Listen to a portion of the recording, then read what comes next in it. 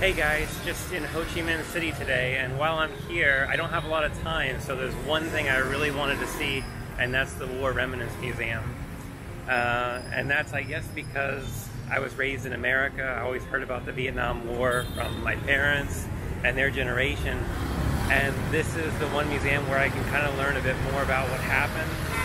And I think the overall message here is just going to be that war is bad for everybody. You know, there are no winners and losers, and this museum will help me get a better understanding for what happened here and what our parents' generation went through.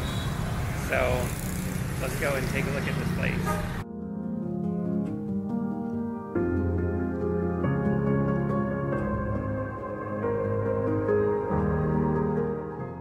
The Vietnam War was a conflict that officially lasted 20 years, from 1955 until 1975. The North Vietnamese, backed by China and Russia, and the South Vietnamese, backed by the USA, fought over political ideologies and how the nation would be governed. Would they have a communist or democratic government? It was a brutal struggle that left more than 3 million people dead, including 58,000 US soldiers and countless civilians.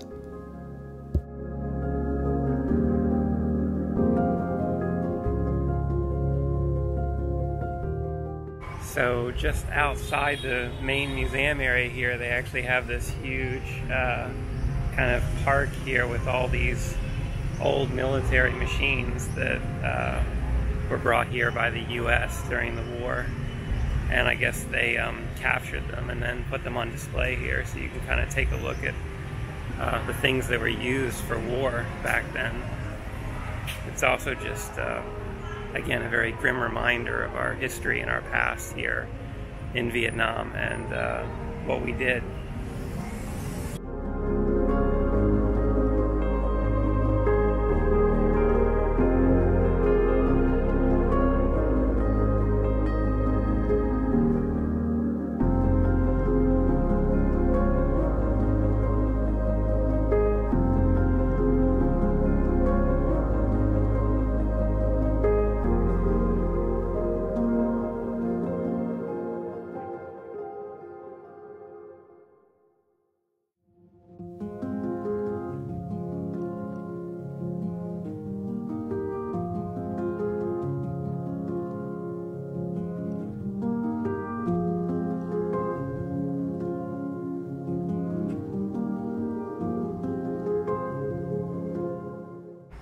So this section of the museum is actually part of some of the original cells that the US and the French used. They even imported guillotines here to cut off the heads of enemy combatants, I guess, just to show a sign of force. Seems really barbaric today.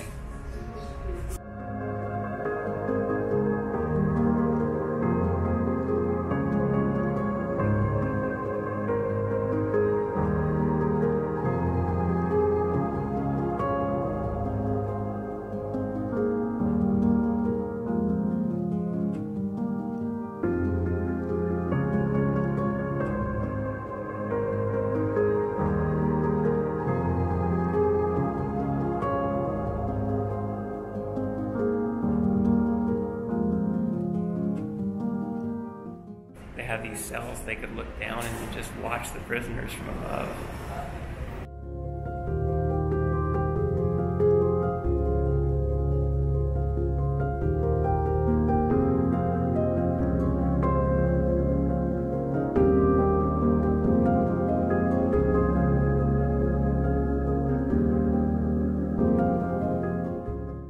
So far, this museum has done a really good job on putting a face to war crimes, and that's exactly what happened here.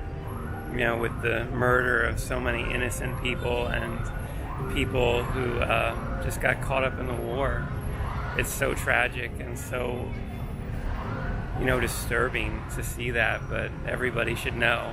I mean, it's good to understand what really happened here.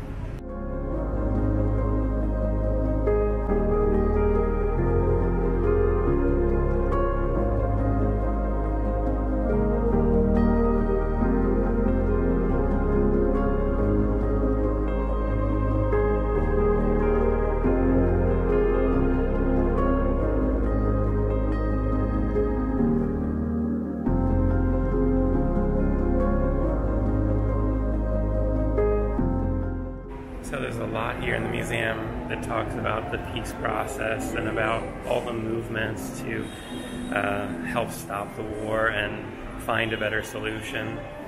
And there's even a wall here that talks about the USGIs that actually helped save Vietnamese lives during the war and how much they admire these people for going against their own government and trying to protect innocent lives. And that's really interesting because I don't think you hear that side of it very often in the US. So it's really important to get the Vietnamese side and to understand how they felt during the war.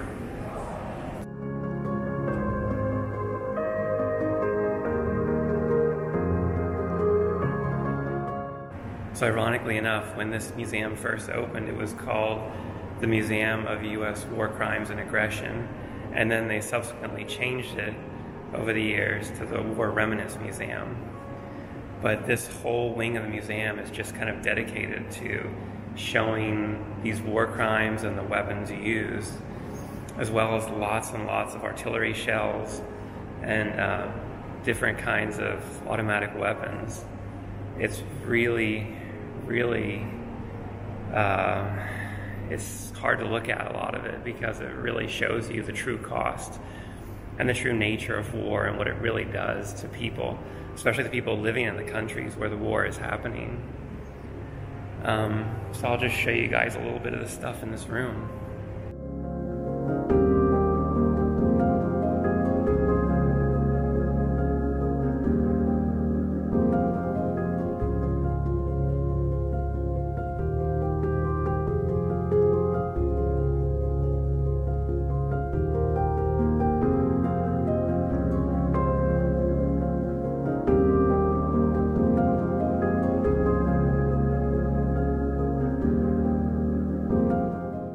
So in this particular section of the room, they show you the effects of chemical weapons on the human body and what it does to people. And it's very disturbing, but again, just needs to be shown so you understand why they've been outlawed, why we can't use them anymore.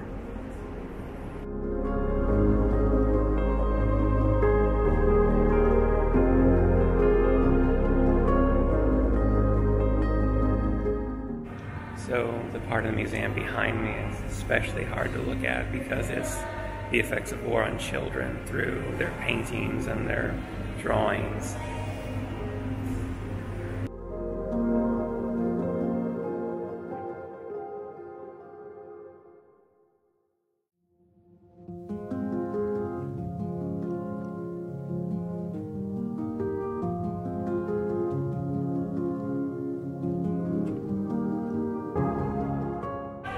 So the museum here is actually quite large. There's actually 3 stories, so 3 floors to check out with lots and lots of stuff from the war.